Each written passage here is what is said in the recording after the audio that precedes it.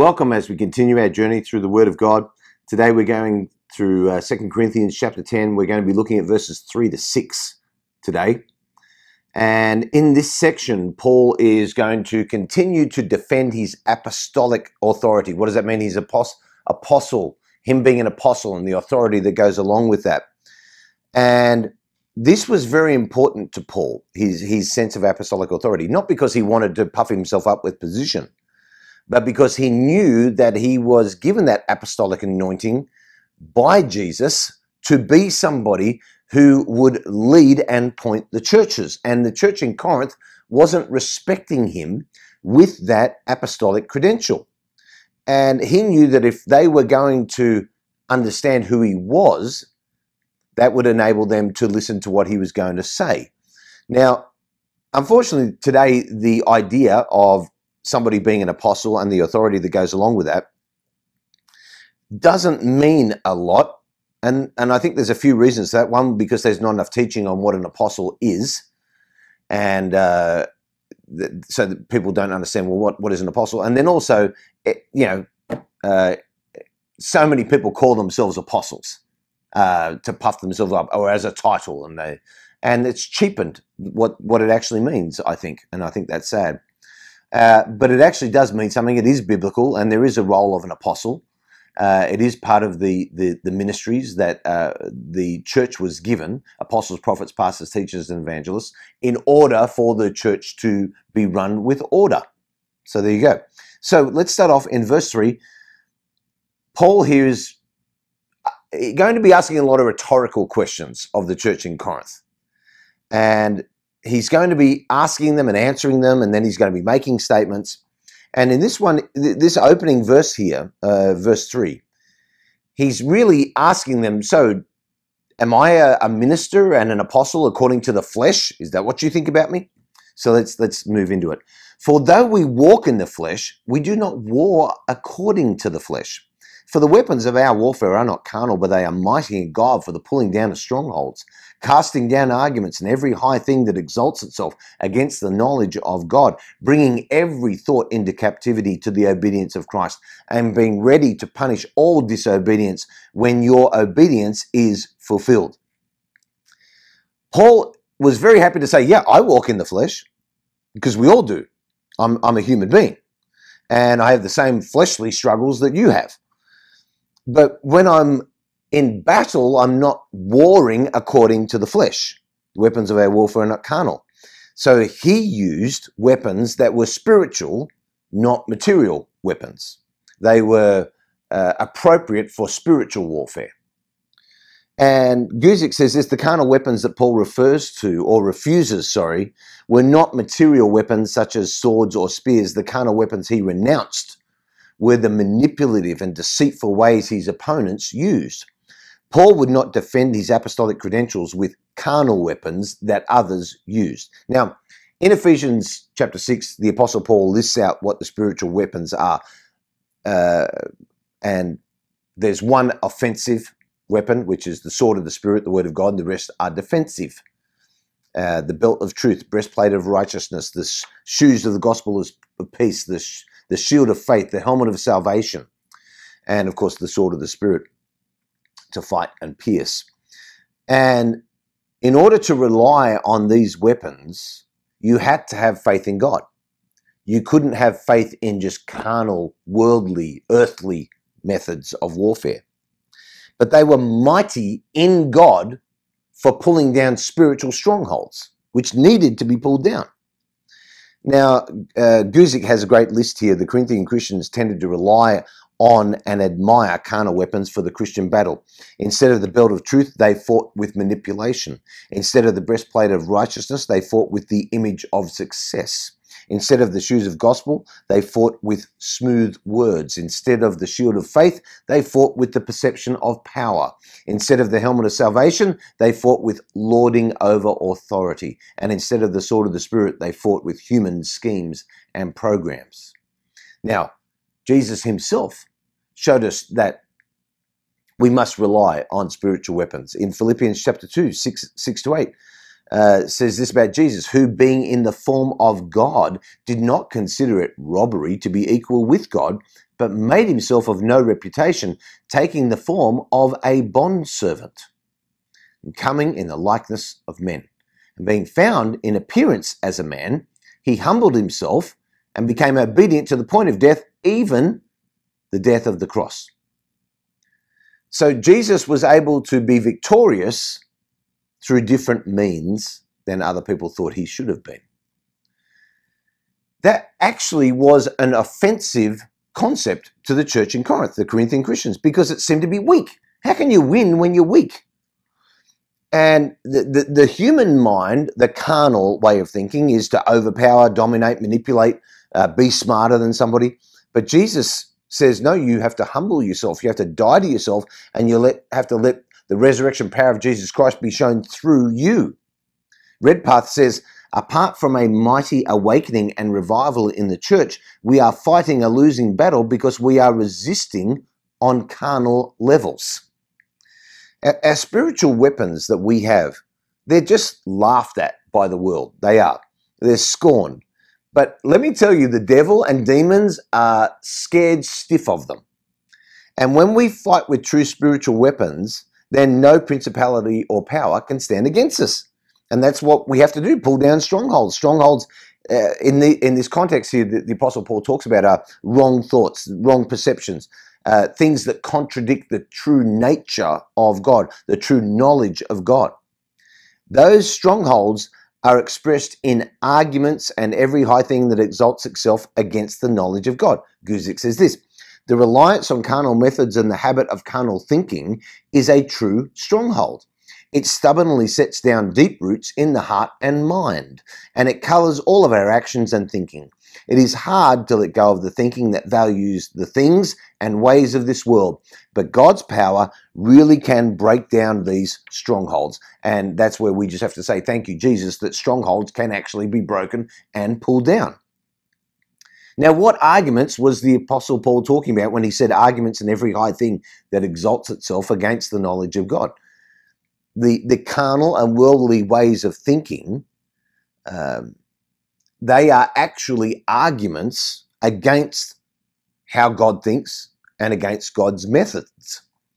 Those arguments wanted to debate God, trying to convince God that they have a better way, convince us that they have a better way than God. And what do? They exalt themselves above and against the knowledge of God. They think they're smarter. They think that they're more sophisticated, more effective, more powerful than God's ways. Worldly people who think in the world without Jesus Christ, they think they know more than everybody else, and they think they know more than God does. And that's why they start to become little g gods. We see them in society today, but it's not just today. We've had powerful people through human history. They've always fallen into the same trap. They believe they're smarter, better than everybody else. And if the world would just do what they said, then everything would be fine. And why do you waste your time with Christianity? Guzik said this again. We must remind ourselves that Paul speaks to the carnal, worldly thinking who are actually Christians. He isn't talking about the world here. He's actually talking about the Corinthian Christians. They were the ones with the strongholds in their minds and hearts. They made the arguments against God's mind and methods. They held on to every high thing that exalts itself against the knowledge of God. We miss it entirely if we think the love of manipulation, the image of success, smooth words, the perception of power, lording over authority, and human schemes and programs are just problems among unbelievers. Paul dealt with his heart and mind in the church. And I love this point, because those things are very representative of people who don't have Christ. But unfortunately, a lot of people become Christians and they don't let those things go. They don't die to themselves, like the Apostle Paul said that we needed to do. So they bring them into their Christian life. They bring them into their Christian existence and experience. And that's how they think they need to operate. But Paul says, no, you've got to bring every thought into captivity to the obedience of Christ. When the way that you think when you become a Christian, you bring that thinking, well, now you've got to submit it to the obedience of Christ. To battle against the carnal way of thinking and doing, our thoughts have to be brought captive and made obedient to Jesus. And when we start to think in that carnal way, you have to stop yourself. You have to take dominion over those thoughts. Romans 12:2, do not be conformed to this world, but be transformed by the renewing of your mind. The renewing of your mind is a continuous process that happens as long as you are breathing Christians. Your mind is being renewed. And Paul's very first application to the church in Corinth was towards the carnal, worldly thinking of the Christians. Forget about the non-Christians in Corinth. He wanted the Christians in Corinth to stop thinking carnal ways, using carnal ways. Because those carnal ways of thinking is what caused them to despise Paul and his apostolic credentials. And they used to see him as weak. But Paul's principle actually applies not just to the church in Corinth, not just to the unsaved in Corinth, it applies to every part of our lives. We are never helpless victims of our own thoughts. You can choose to stop your own thoughts at any time and bring those thoughts into captivity to the obedience of Christ.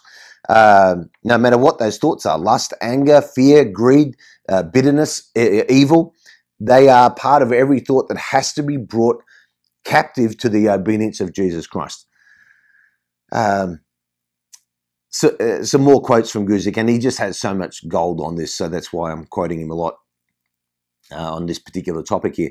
Someone might object, I don't want my thoughts to be captive to anyone. I don't want my thoughts to be captive to Jesus.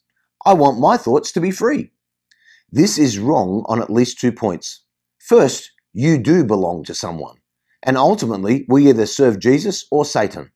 Second, if you are a Christian, you are a purchased possession of Jesus Christ. You belong to him. 1 Corinthians 6:19-20 says this, or do you not know that your body is the temple of Holy Spirit who is in you, whom you have from God, and you are not your own?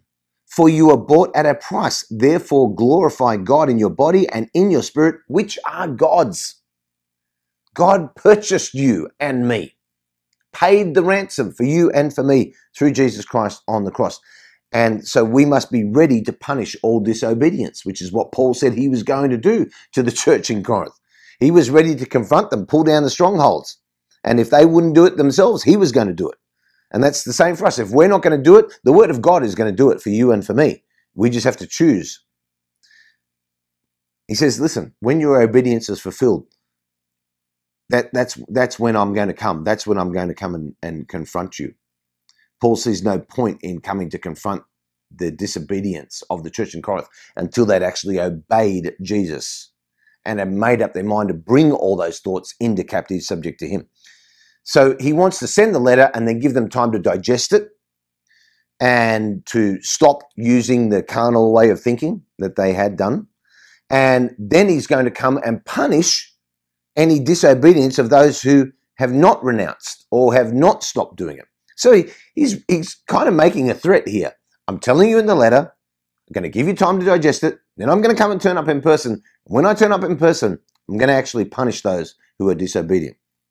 You might think that's really harsh, but the Apostle Paul knew that he was setting up the church, the capital C church, that was going to be in place until Jesus came back.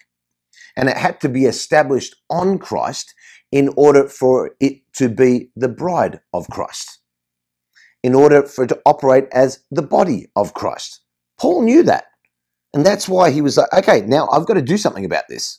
I have to make sure that this wonderful body understands the way of thinking that it must come into alignment with. And the only way you can come into alignment with the things of God and thinking like Jesus is to come into submission, under the mission. Come under the mission of Jesus Christ. Submit your thoughts, take them captive, and think differently. So, observations today. Lots in this. I think a lot of Christians are challenged by this way of thinking because they don't know how to lay down the carnal thoughts, the way of thinking from before they were a Christ follower. And that can be a struggle, but you've got to take the thoughts captive. So what's hard for that, for you in that? Maybe there's a struggle that you've had. Maybe you've found a way to overcome it. Maybe you've got some tips. Put it down in the comments below and let's share and encourage each other. Thank you, Heavenly Father, for your word. Allow us, Lord, to bring every thought into captivity And thank you, Lord, that strongholds can be pulled down. They do not need to reign supreme. And that we would understand as the church that we need to use the spiritual weapons that we have at our disposal. In Jesus' name, amen.